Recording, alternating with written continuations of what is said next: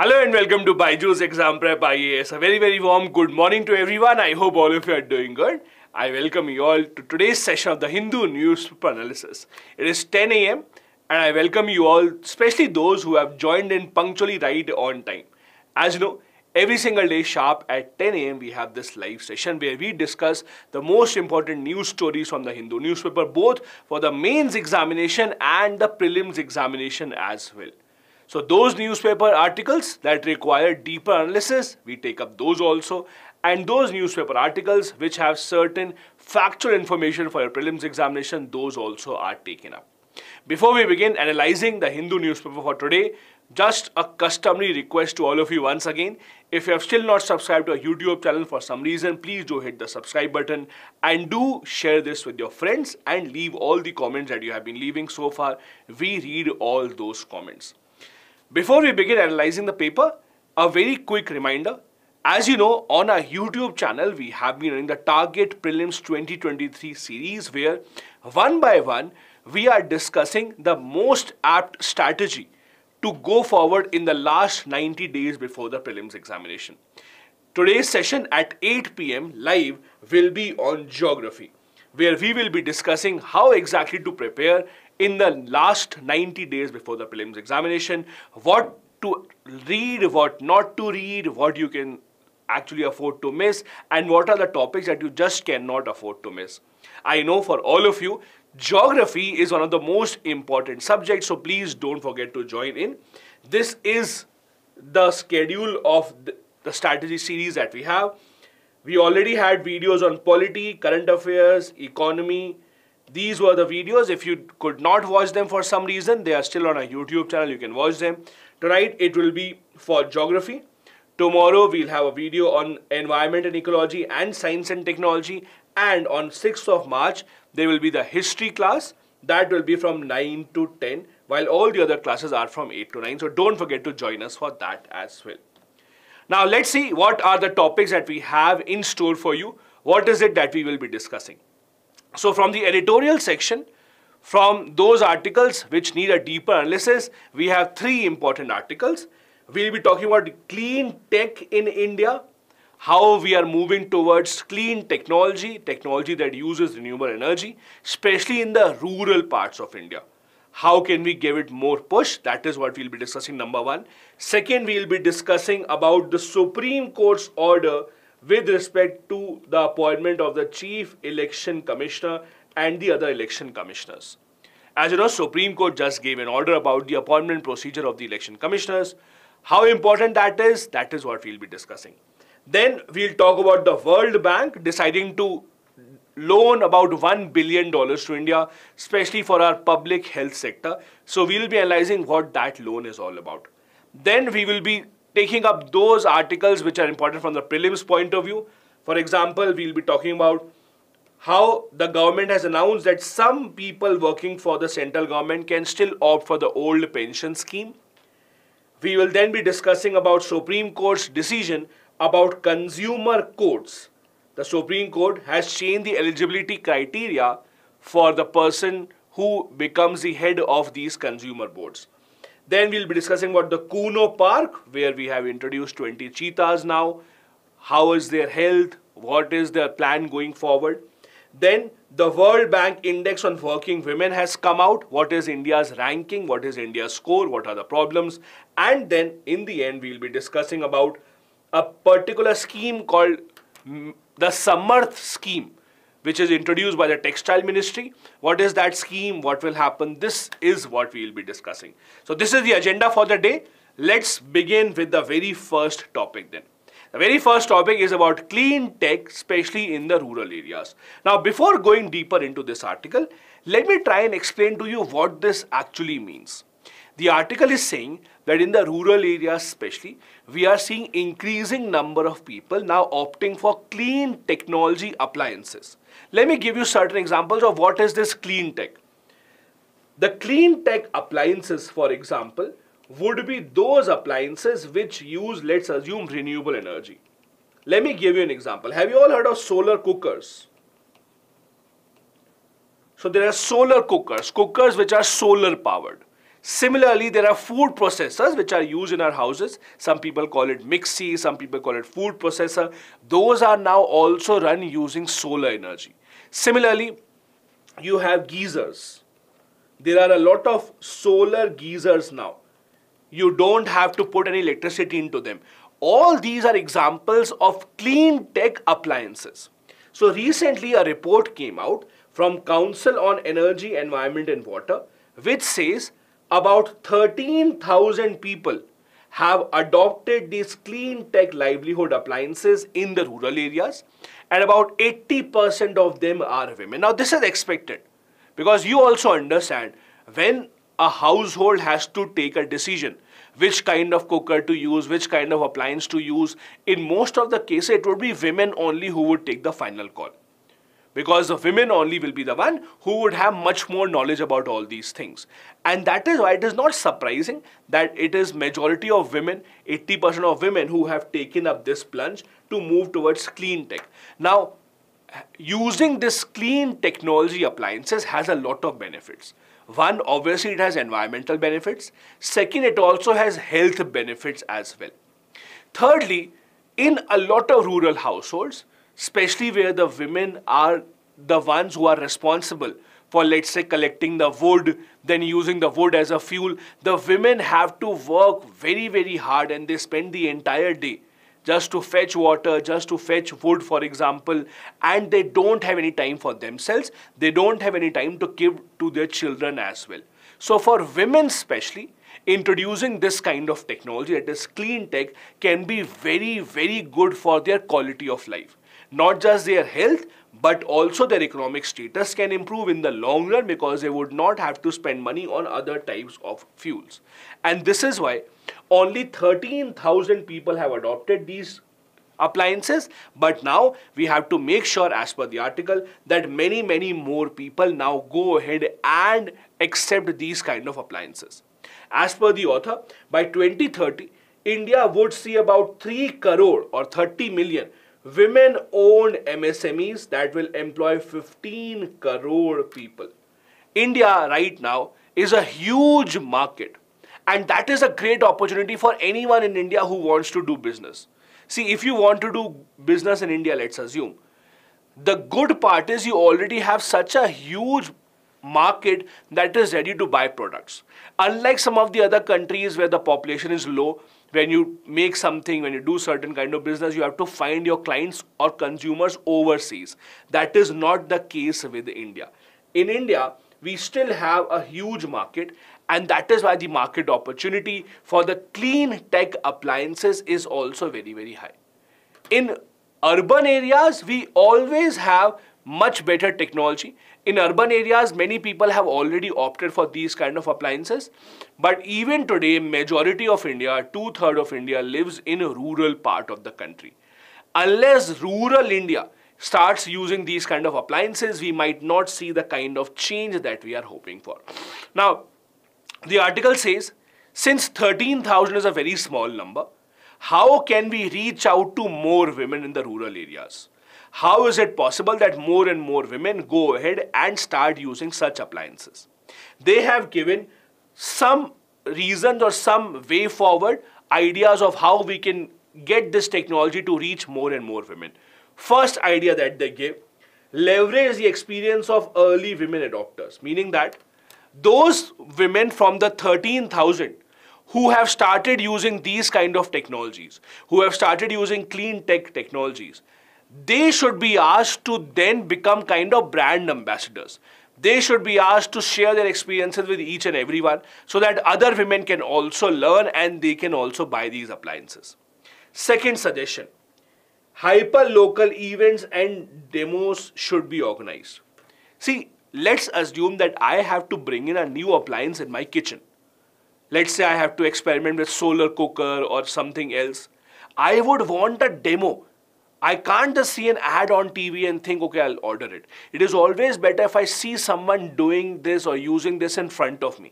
When I see a demo, I will have a much better chance of buying. And that is why hyper-local event means events in a small scale, in a city, in a village should be done.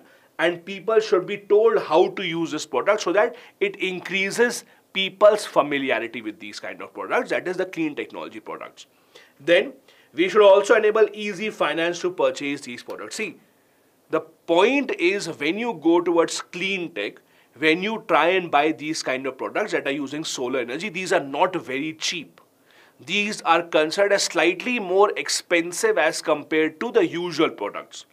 So when you are asking someone to buy expensive products, that means you also have to make it affordable. Give them finance options, for example EMIs, or even better if you can have no cost EMIs. Or maybe an NGO or government can come into finance. Then support the forward market linkage as well, meaning that those companies which are making these kind of products, if there's a company making a solar cooker, if there's a company making a solar geyser, those kind of things, those companies should also be given a push. Those companies should be encouraged, the government should help them in selling their product as well. And in the end, the policy of the government should be so that we can actually scale this to a much larger level. See, as I told you, India has a great advantage that no other country has. The scale of India's population and the population which is increasingly earning more money. The middle class of India, as we call it, their earning potential is increasing. When people earn more money, they are ready to spend more money as well. Meaning that India has a huge market where a lot of companies can come and sell their products. And this is the advantage that we have, and this should not be missed. A lot of clean tech products can come into India. Now this is what the article was all about. However, if you talk about clean technology and the government's push towards clean technology in India, the one example that everyone will give you, or the most successful example of the Indian government pushing people towards clean technology is actually electric vehicles in India. Probably no other initiative of the government so far has made such a big impact in terms of environment and clean tech as EVs have. That is the electric vehicle push. You see so many two-wheelers now which are electric two-wheelers. A lot of them are now running on the road. In fact, it has become very common. So many companies have come up with electric two-wheelers, battery operated. We have EV cars also made by big car companies. Many people are opting for that as well. There are even auto rickshaws that are coming up which are driven by these kind of batteries. So government of India, at least in one area of clean tech, has worked very well, that is EV. And this is why the government of India can and should follow the same kind of strategy for other kind of things as well. And this is why the government of India should learn from the EV example. This is just a timeline of how the government of India gave a push to EV, mainly Niti Aayog.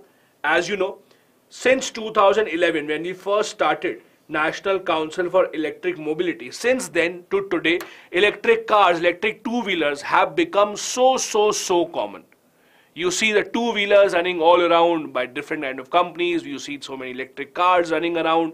Even the charging stations, their frequency has increased considerably.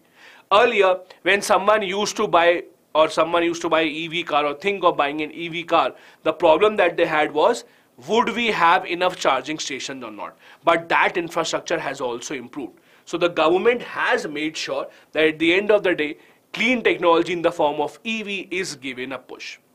We also have a lot of other government initiatives to give a push to EV. We have FAME 1 and FAME 2. FAME stands for Faster Adoption and Manufacturing of Hybrid and Electric Vehicle.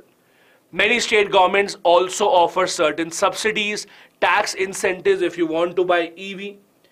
Government has also now started using EV buses. So public transportation, a lot in Delhi, for example, in Karnataka also, you will see certain buses used in public transportation that are run by electric batteries.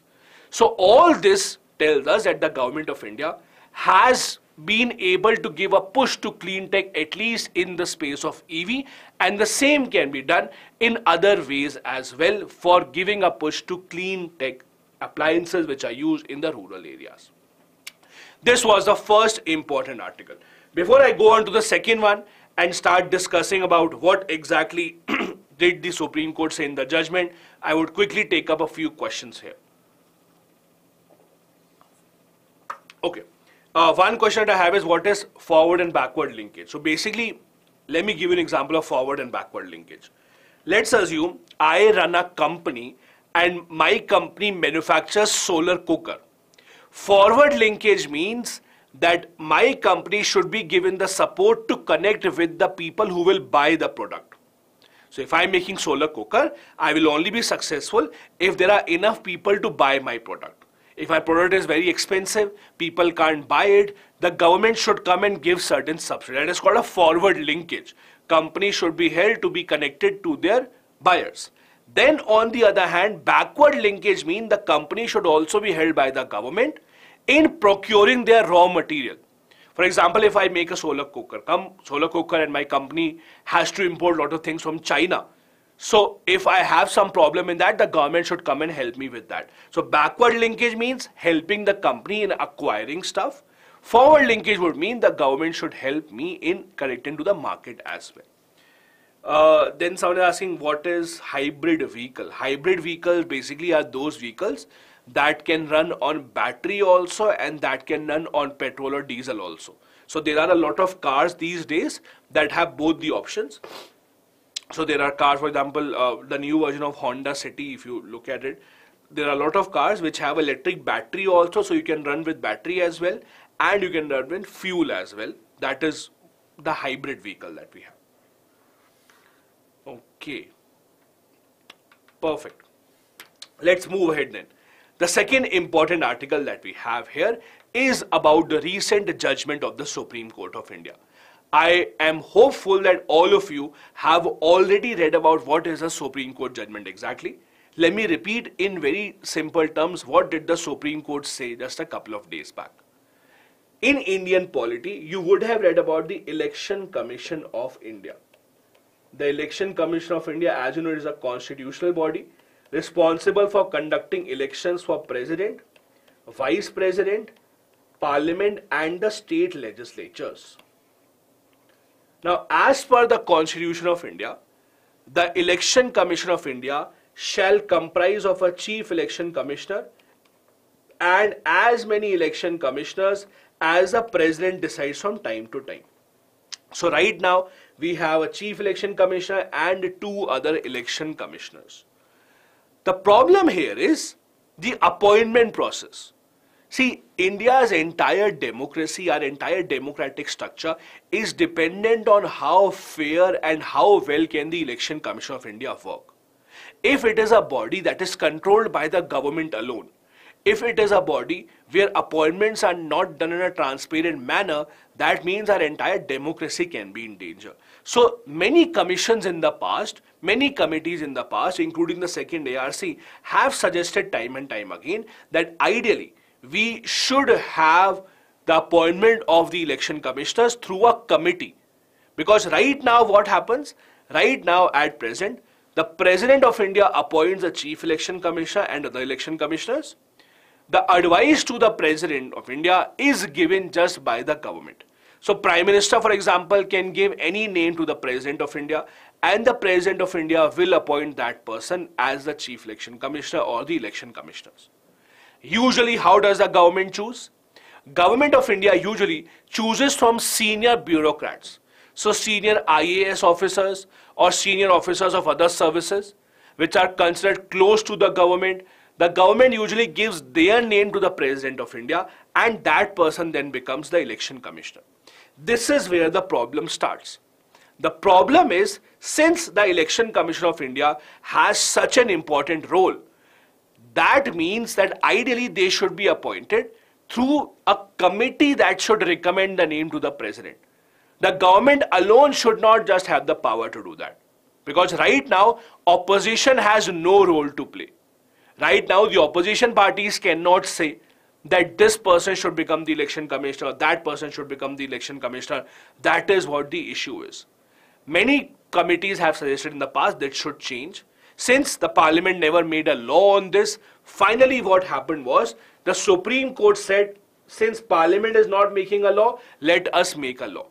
The Supreme Court decided that from now onwards, Chief Election Commissioner and the other election commissioners shall be appointed by the President, but on the advice of a 3-member committee. These 3 members shall be the Prime Minister, leader of the opposition of the Lok Sabha or leader of the single largest opposition party, whichever the case is, and the 3rd member shall be the Chief Justice of India. So 3-member committee, Prime Minister, leader of opposition of the Lok Sabha and the Chief Justice of India. These 3 people together should suggest to the President the name of the next election commissioner, and that is how the election commissioner should be appointed. That is the verdict given by the Supreme Court. Now, I have 2 questions for you, and I want all of you to tell me the answer in the comment section once the video is over. In the comment section, tell me, number 1, which other body is appointed in exactly the same manner? Meaning that which other body is appointed by the President on the advice of this 3-member committee only? Prime Minister, leader of the opposition and the Chief Justice of India, they suggest to President appointment of which other body? First, I have one more question for you. Okay, I already see people commenting in the chat. I will request you to leave that in the comment section as well. Now, apart from that, there is one more thing that you have to understand about the Election Commission of India. Since the Election Commission of India has so much powers, since the Election Commission of India has always had this responsibility of conducting the elections and deciding everything about the elections. The Election Commission of India decide the schedule of the election. They decide what will be the location of the voting booth. They will decide when the results will come in. They will decide each and everything. One other question that I have for you is, how can the Supreme Court of India give such a verdict? What powers do they have? Because if you read about the jurisdiction of the Supreme Court, you will see jurisdiction of the Supreme Court is that they can hear cases between center and the states and the states, etc. But my question is, under what powers or where is it written that Supreme Court can give such kind of judgments as well? Do think about it and tell me in the comment section of the video later on. Now, let's go ahead. Now, as I told you, this constitutional bench of the Supreme Court, that was a 5-judges bench, they gave this order just a couple of days back. There was actually a petition filed in the Supreme Court on this matter. The petitioner said that it is not just about the appointment of the election commissioners. The petitioner said something else as well. Let me tell you what. The Constitution of India says there shall be Chief Election Commissioner and as many election commissioners as the President decides from time to time. Meaning that in the Constitution of India, we only have the mention of the Chief Election Commissioner. The Constitution only mentions Chief Election Commissioner and not about the other election commissioners. So what is the difference? The difference is because the Constitution only mentions the Chief Election Commissioner, the powers, responsibilities, removal, all of this in the Constitution is only provided for the Chief Election Commissioner. In simple terms, the Constitution of India says Chief Election Commissioner can be removed in exactly the same manner as a Supreme Court judge. So just like the process of the Supreme Court judge goes up, the same manner will be followed for the removal of the Chief Election Commissioner. But for the other 2 election commissioners, the process is not the same. For other 2 election commissioners, President can remove them on the advice of the Chief Election Commissioner. That is a big difference. Let me repeat. The Chief Election Commissioner can be removed in exactly the same manner as a Supreme Court judge, while the other election commissioners can be removed by the President of India on the advice of the Chief Election Commissioner. That is the problem. The petitioner said that the removal process should be the same. Since the powers are the same, their working is the same, we should have the same kind of removal process as well. But Supreme Court said, no, we can't do that. Supreme Court said that Chief Election Commissioner is more important because without the Chief Election Commissioner, we cannot have Article 324 working properly. So they are not the same. They said that Parliament can make a law whatever they want, but we will not change the removal process. They only change the appointment process for now. Now, this demand of changing the process of appointment of the election commissioner was a very, very long standing demand.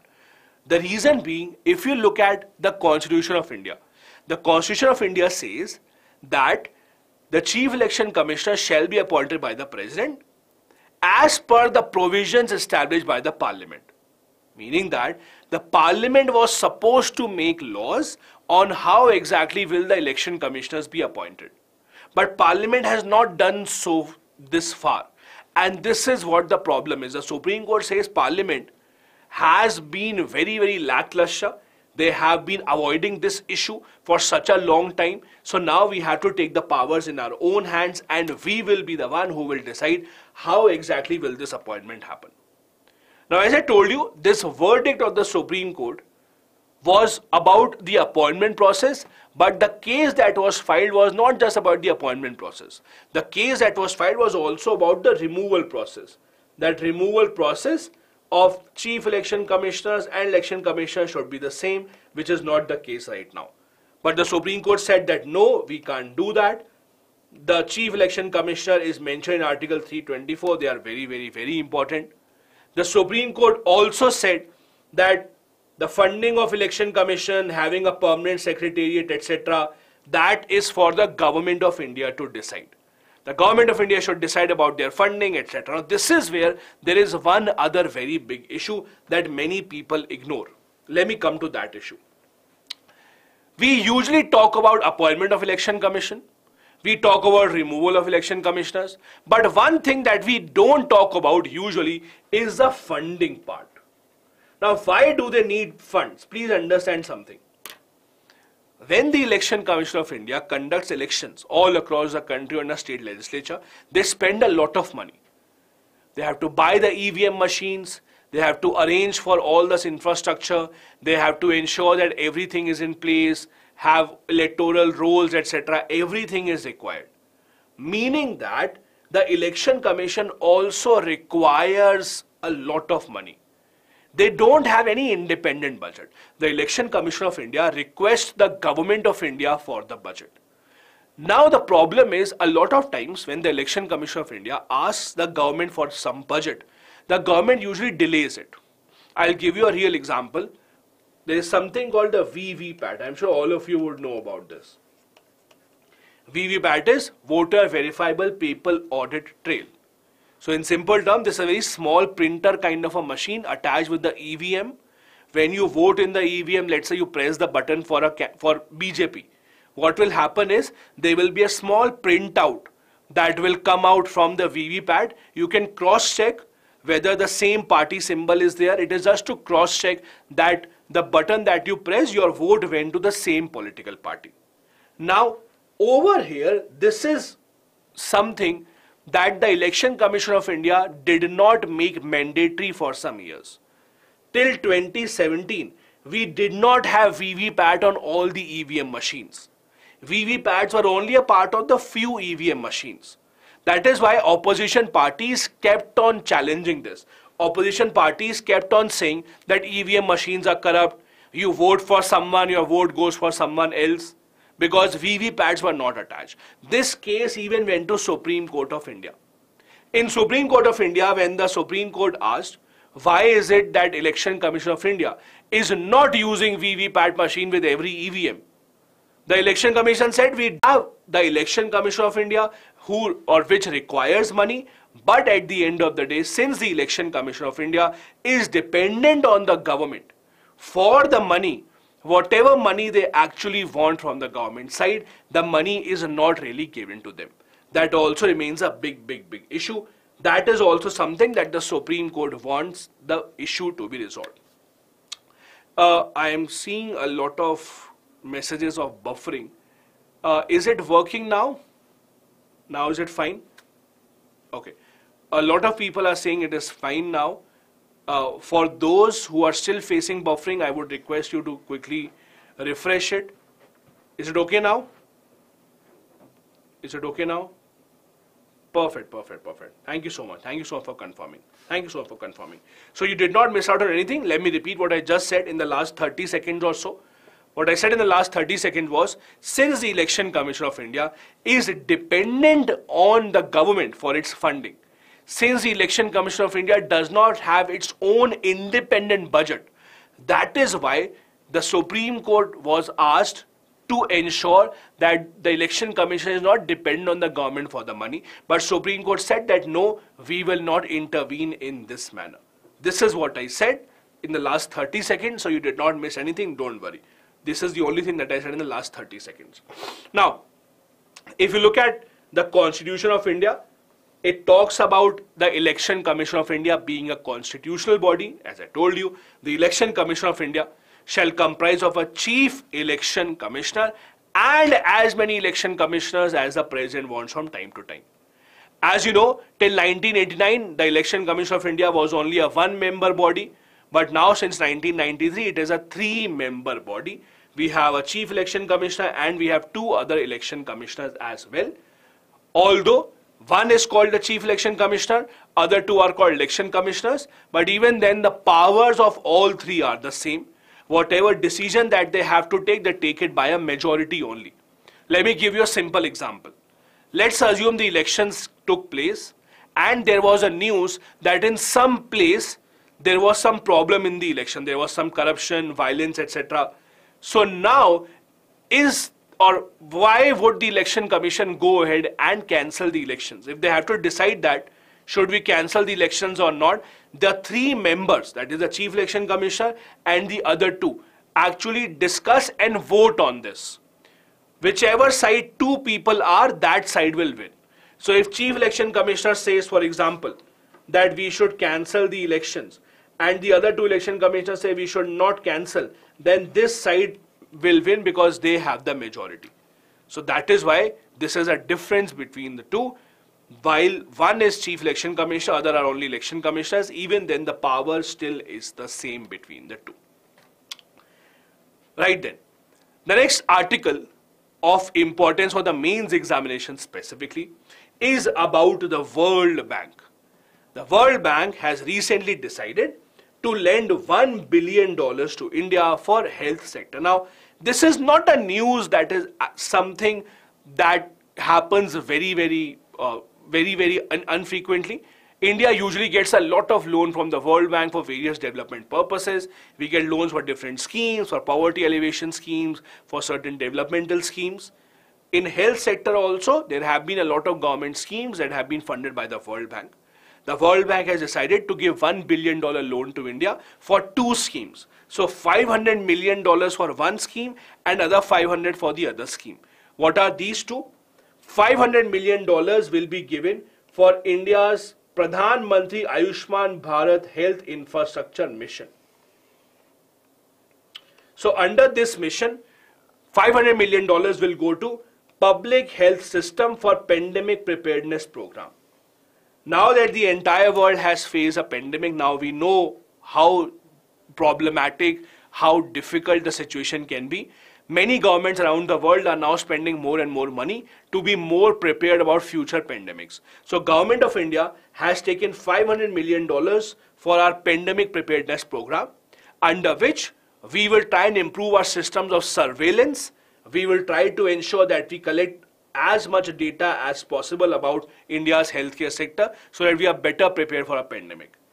The second scheme under which another $500 million have been given is to enhance health service delivery program, meaning that to have better infrastructure at the local level, because when a person falls ill, only very few people can afford going to a private hospital.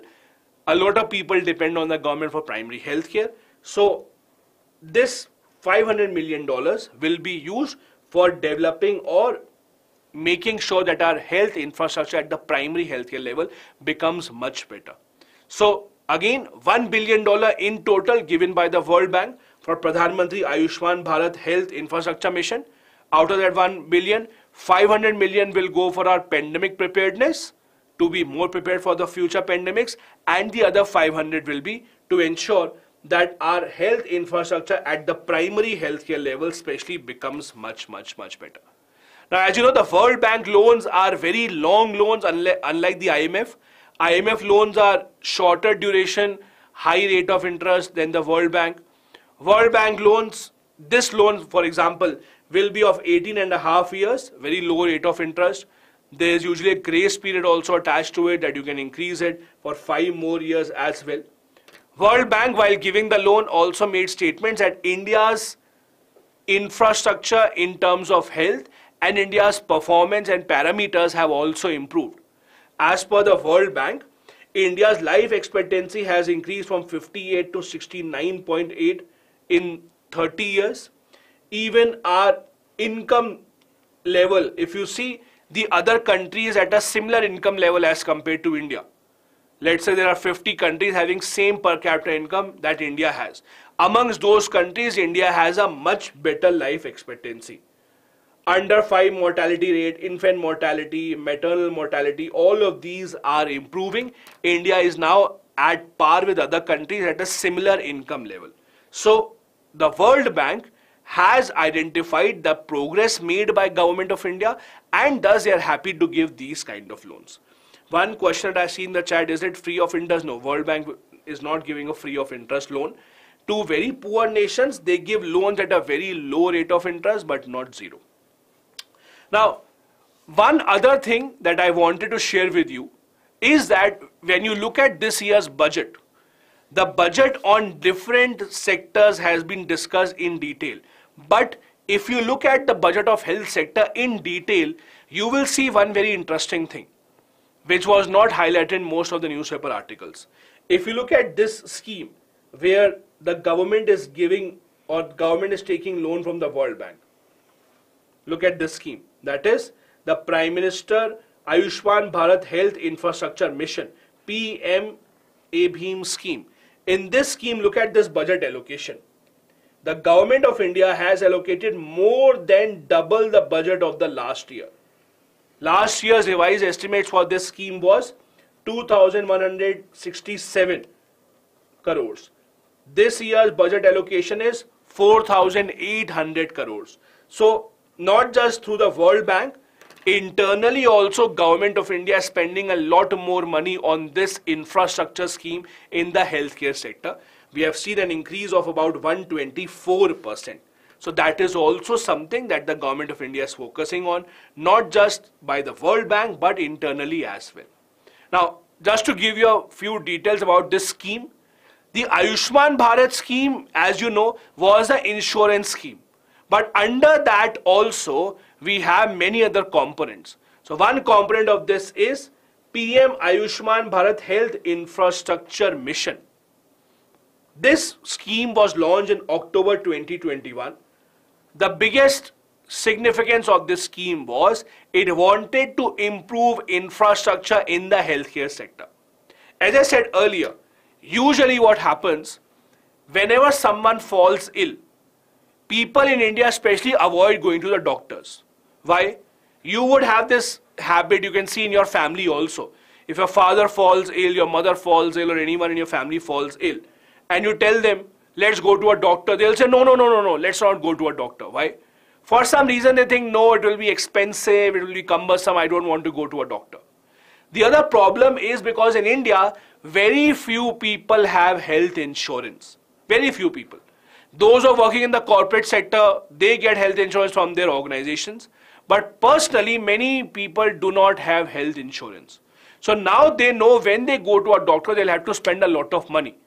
The other option that they have is that they can go to a private doctor or a government doctor.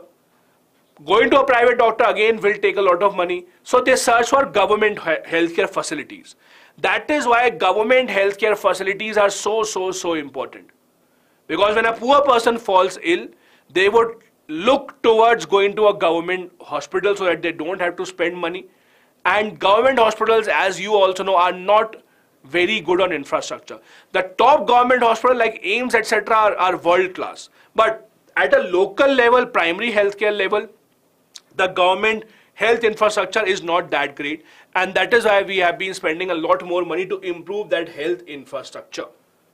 Under this scheme, first objective of the government is to improve health infrastructure, to have better clinics, more primary healthcare clinics. Second, use technology as much as possible to identify if there are certain diseases that are spreading all across or a larger population.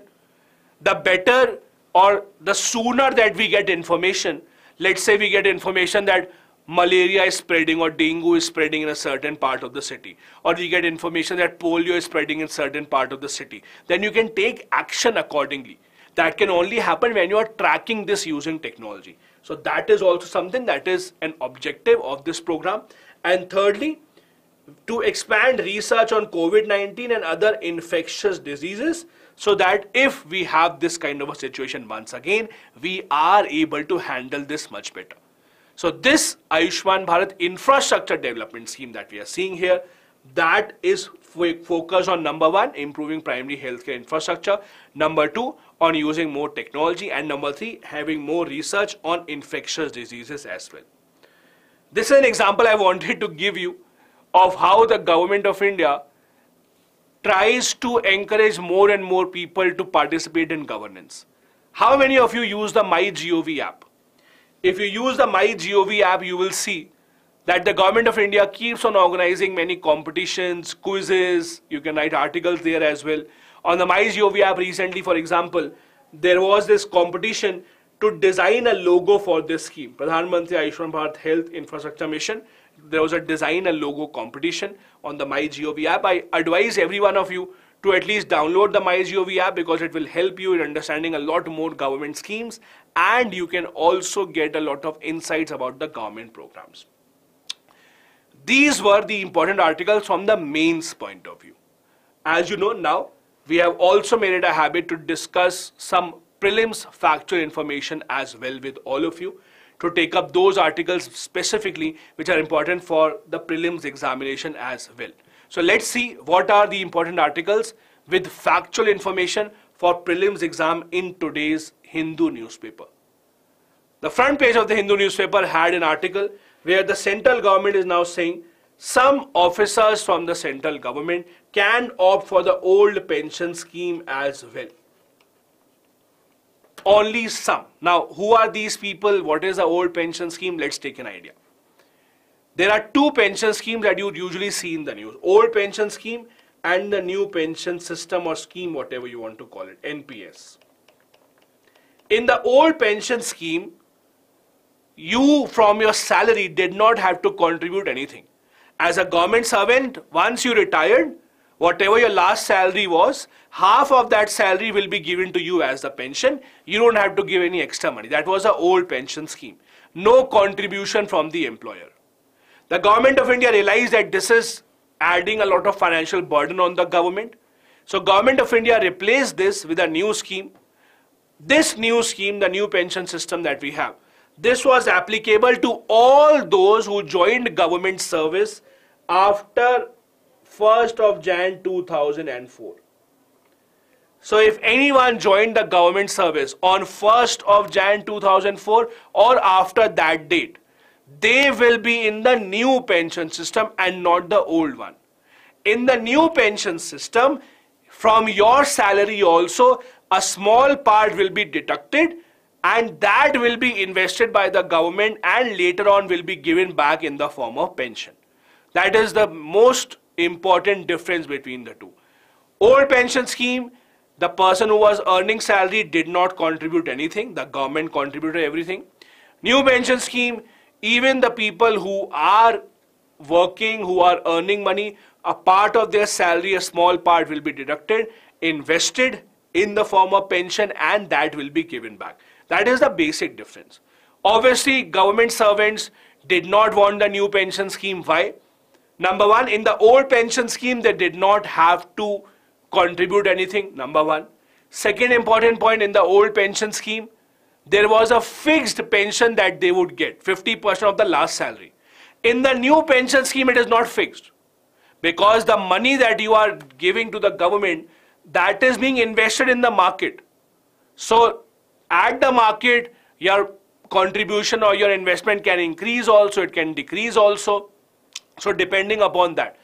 And that is why many people have been saying that we want to go back to the old pension scheme. In many state governments, you might have seen, in many state governments, we have seen that state governments have been promising that we want the old pension scheme back. In fact, even just in today's newspaper, you would have seen Himachal Pradesh has announced that from now onwards, we are going back to the old pension scheme. Now, the news is the government of India has said that anyone who joined the government service on a post where advertisement of the job was given before December 22, 2003. Understand this. If you join the government for a job and the advertisement for that job was given before December 22, 2003, then you can opt for the old pension scheme even now. Why? The idea is, let's assume I saw an ad in the newspaper on 20 December 2003. And in this ad, I saw a government job, I applied for it. At that day when I applied for the government job, I applied for the job thinking that I will get the pension from the government. So new pension scheme should not apply on me. That is what the government has said. Anyone who has joined government service, because their ad was before 22 December 2003, they can still opt for the old pension scheme as well till August 31. So till August 31, they have been given this option that you can come back into the old pension scheme. Others do not have this option. Only these people have this option. As I told you, the main difference between the old pension scheme and the national pension scheme, or the new pension scheme that you call it, is that number one, in the old pension scheme, you did not have to contribute anything. Government will give all the expenditure. In the new pension scheme, a part of your salary will be deducted. In the old pension scheme, the pension that you will get was fixed, 50% of the last salary. In the new pension scheme, it is not fixed. It depends on how your contribution is invested in the market.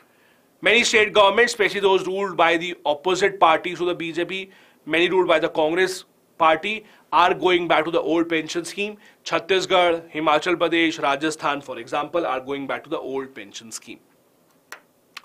The next article from, again, the prelims point of view, Supreme Court has given a judgment that in the consumer courts, the president or the members of the consumer court, their eligibility criteria should be reduced. So far, the eligibility criteria for someone to become the head of the consumer court was 20 years of experience. 20 years of professional experience was the requirement for anyone to become the head of the consumer courts. Now the Supreme Court has said we are reducing it to 10 years. So this is again a very important factual information for the prelims point of view. The Supreme Court said we are directing that from now onwards a person having bachelor's degree from a recognized university and a person of ability, integrity, standing, having special knowledge or professional experience of not less than 10 years in consumer affairs, law, public affairs, economics, engineering, technology, etc. will be eligible for appointment as president and member of the state commission, that is the consumer commission or the consumer court as you call it. That is the big difference between what happened earlier and what happened right now. The 20-year experience limit has been now curtailed to 10 years. Please do remember that. This is extremely, extremely, extremely important. Now, recently, a few years back in 2019, the government of India actually made some changes in the Consumer Protection Act. And I wanted to share these with you as well. The Consumer Protection Act is a law under which the consumers are protected. For example, you might have seen this online many times, that people complain, I ordered an iPhone from Amazon, the product came in, when you opened up the box, there was a Vim bar, there was no iPhone. You would have seen these kind of news stories, right? Now, as a consumer, when you buy something from the market, you pay the money, and when you are actually getting something else in return, where do you go? Where can you complain? This is where consumer protection law comes into the picture. In 2019, the consumer protection law was changed. These are the changes that were made. Please do remember these. These are very, very, very important. For example, in the earlier law, if I had to file a complaint, let's assume I bought an iPhone from Amazon, and Amazon sent, I'm living in, let's say, Bangalore. They sent me iPhone from Ahmedabad. Let's assume that. that the factories in Ahmedabad, they send the iPhone to me from Ahmedabad to Bangalore. Earlier, if I had to complain against this, I had to go to Ahmedabad to complain. Means earlier, complaint could be filed where the company is located. Now the complaint can be filed where the buyer is located. Now, you do not have to go where the company is located. You can actually file a complaint where your city is. Not just this, you can also ask for compensation if you are being harmed by certain product. At the district level court, compensation up to 1 crore can be given. At the state level court, 1 to 10 crore compensation can be given. At the national level, above 10 crore compensation can be given. The rules also apply to e-commerce companies, that is Amazon, Flipkart, etc., which was not the case earlier. So in 2019, the Consumer Protection Act was made much stronger and people were given much more rights as compared to what they had earlier. These are usually the rights of the consumers which are recognized all around the world. That if I'm buying something, if I'm giving money, I have the right in return to be heard. If I have a complaint, I need to be heard. Right to be informed means if there's something wrong in the product, I need to be informed as a consumer. The right to redress, right to a healthy environment, all these are rights that a consumer has when they are buying products anywhere in the country. The next important article from, again, prelims point of view is about the Kuno National Park. As you know, Kuno National Park in Madhya Pradesh became very famous in the past few months because Indian government translocated certain cheetahs from different African countries to the Kuno National Park. About 20 cheetahs were introduced from Africa. Initially, 8 were introduced from Namibia and then 12 were introduced in South Africa, from South Africa. So there are 20 cheetahs that have been introduced in the Kuno National Park now. Now, why is this article in the news? Scientists are saying that maybe the Kuno National Park is not good enough to sustain the population of 20 cheetahs. Why? See, when you introduce such an animal from outside, let's say cheetahs are introduced in this environment, you have to ensure that they have enough prey. Prey means they have enough animals that they can hunt, kill and then consume for them to remain healthy. As per the scientists, most probably the population of their prey, that is, there is an animal called cheetal. So cheetal is the primary animal that cheetahs mainly hunt and they feed on. The population of cheetal also is reducing in the Kuno National Park.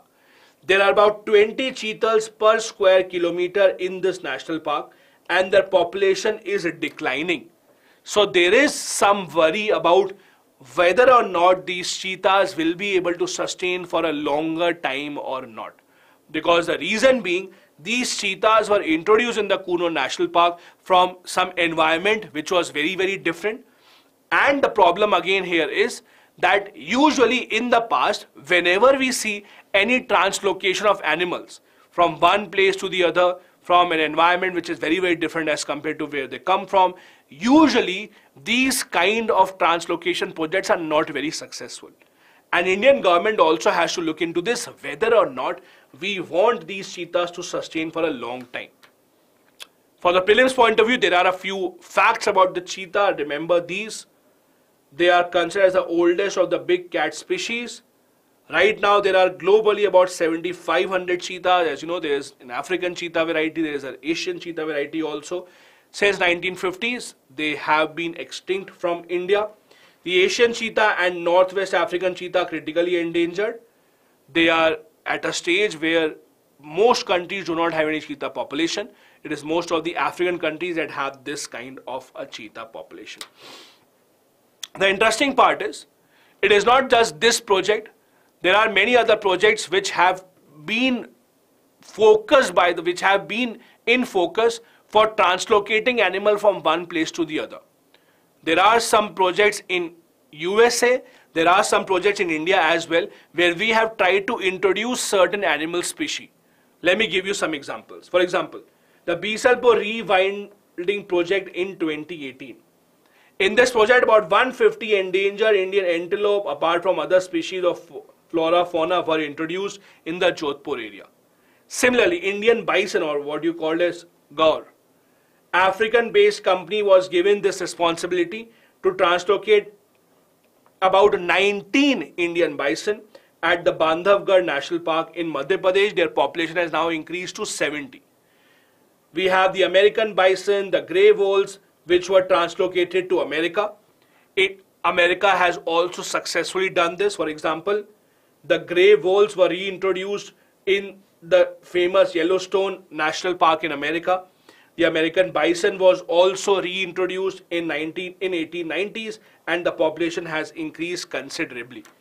The reason why these animals are translocated from one place to other is, remember, all these animals are a very, very important part of the food chain. So for example, if cheetahs eat certain animals and there are no cheetahs, then the animals which are the food of cheetah, their population grows to a huge number.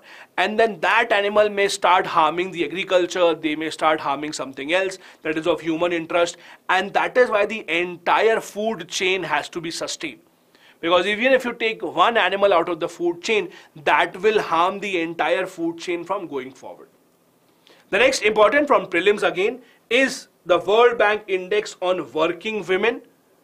As the name suggests, they give scores to different countries, that is the World Bank, on the laws that exist in the countries in terms of working population. Meaning that in India, do women have same kind of laws, same kind of freedom when they go out to work as compared to males? In that aspect, India has been given a score of 74.4, an improvement from last few years, but again, still not a score that we should be proud of. There are 14 countries which were given a perfect 100 score, means 14 countries where women and men are considered as absolutely equal at the workplace. Belgium, Canada, Denmark, France, Germany, etc. These 14 have been given perfect 100 score, so they are absolutely equal for male and female at the workplace. In South Asia region, the average is 63.7, so India is above the average, but the highest score in South Asian region, that is the country in South Asia where women have the best chance of going ahead and being a part of the workplace, is Nepal, which has a score of 80.6. The report says while India has improved considerably, we have made better laws, we have much better maternity leave laws now in India, many more women are going out to work. However, still a lot of problems remain. The workplaces still are not very safe for women. They are still not encouraged to go out and be a part of the workforce. A lot of women are not encouraged by their families also to go out and work, and these are some of the problems that we are still facing. This is an infographic to highlight how different states in India actually perform when it comes to their women being a part of the workforce. For example, in Kerala, Tamil Nadu, Karnataka, we see a lot more women being free to become a part of the workforce. While in states such as Odisha, Telangana, Meghalaya, this is very, very bad. Women are not free enough to go and be a part of the workforce. Similarly, states such as Kerala, Goa, etc., Himachal Pradesh, Tamil Nadu give a lot of freedom to the women to go out and choose their jobs, while the other states do not. Also, you have to understand one other very important parameter here. Out of the total of about 36 crore women in India who are in their working age, so there are about 36 crore women in India who are in their working age, who can work. Only 13.3 are actually working. Only 13.3. So about close to 1/3 of the women in their working age only are working. That also means that our GDP, our economy will never grow at a very fast pace if such a huge working age group is not a part of the workforce. And that is also a problem. That will only improve if we give more encouragement, if we have better employment opportunities, if we create a safe environment for women to work. The last article for today, from prelims point of view once again, is about a scheme from the Government of India called the Samarth scheme, being run by the Ministry of Textile. So Ministry of Textile runs a scheme called Samarth. The scheme is that the Ministry of Textile partners with certain private organizations to give training to women in the field of textile. like tailoring, sewing, designing, these kind of skills are taught to people. Most of them are women, but it is open to males as well. For example, 86% of the people who have been trained under this scheme so far are women only. About 1.5 lakh people have been trained under this scheme. The Ministry of Textile wants to partner with more private organizations who are open to giving training to people under this scheme. The person who enrolls in this scheme can choose from 184 different courses, and they will be getting help from the government to get job as well. Training will be provided to them so that they can get a job in the garment sector somehow. This summer scheme stands for Scheme for Capacity Building in Textile Sector. This was a part of the 12th 5-year plan, and it has been going on to give a push to not just employment, also towards handicraft and skills that people have in their hands in India, which is historically going on for a long time. Not just would it give a push to the handicraft sector, it will also ensure that more and more women enter workforce. As we saw in just the last article, a lot more women need to become a part of our workforce for our GDP to grow at a better pace. They would only become a part of the workforce if they get these kind of skills. And this is where schemes such as the summer scheme come in extremely important, which is being run by Ministry of Textile. Do remember this. These kind of questions about what scheme is being run by which ministry are important from the prelims point of view. So do ensure that you make a note of these kind of schemes as well. This brings us to the end of the articles that we had for you. These are a couple of practice questions I have on the screen, which I want all of you to write the answers to.